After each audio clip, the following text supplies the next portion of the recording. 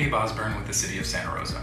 The City of Santa Rosa is accepting online applications for all land use planning and construction-related activities while city offices are closed to the public during the shelter-in-place order.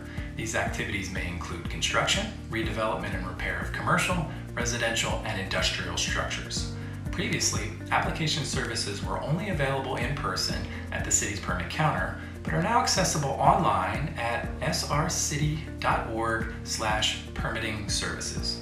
The new online services are available to anyone in need of assistance with permits for fire rebuilds, building modifications or additions, public right-of-way encroachments, or individuals filing an application for planning entitlements.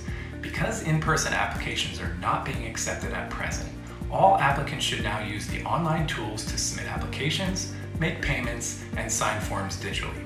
Most of our staff are working remotely from their homes and continue to review and keep your projects moving. When possible, specific projects are even inspected virtually.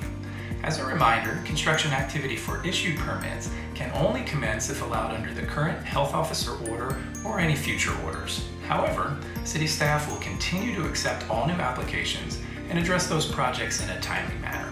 The online service improvements will help protect the health of residents and city staff while keeping our community moving forward during the public health emergency. The city also intends to continue this convenience as part of our normal operations. Whether it's a fence or a 4-story apartment complex, city staff are here to help take your project from concept to completion, all from the safety and convenience of your computer. Simply go to srcity.org/permitting services and follow the instructions to get started. City staff are ready to help. Thank you.